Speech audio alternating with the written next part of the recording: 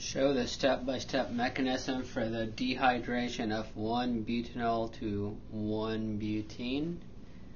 This is the E2 mechanism. So this is the scheme. CH3, CH2, CHH,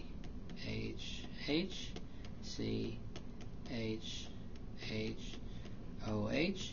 This is a dehydration reaction, so you need phosphoric acid or sulfuric acid.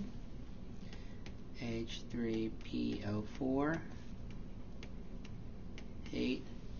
So dehydration, you produce water and H2O, and you also produce the alkene CH3, CH2, CH, double bond CH2. What happens is you lose that OH on your alpha carbon and you lose that H on your beta carbon, and you produce H2O. Alright, step 1. Step 1 is the protonation of the oxygen on your alcohol. CH3, CH2, CH, CHHOH.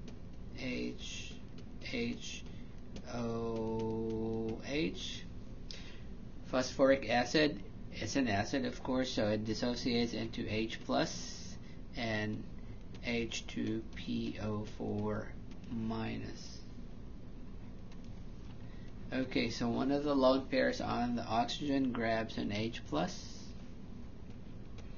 This is what you get: CH3, CH2, CHH, C. Now you have two H's attached to, or you now have two H's attached to the oxygen H, and you still have that lone pair.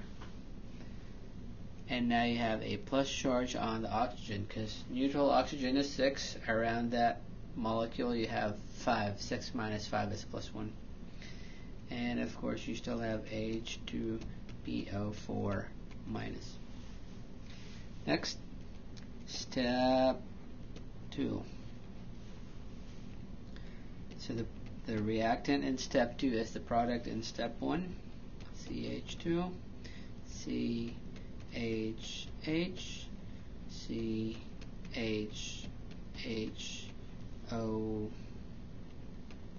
H, lone pair positive charge, and you have your H2PO4, H2PO4 negative.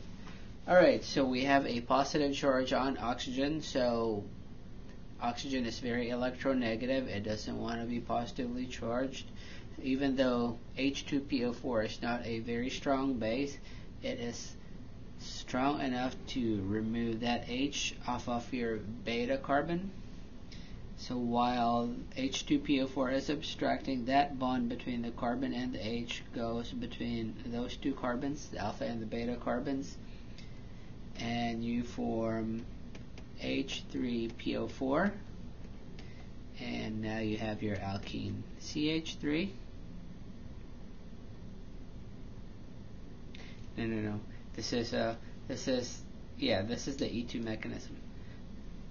CH3, CH2, CHH, just one H there, and then double bond CH2. So the mechanism is E2 because this here is the slow step.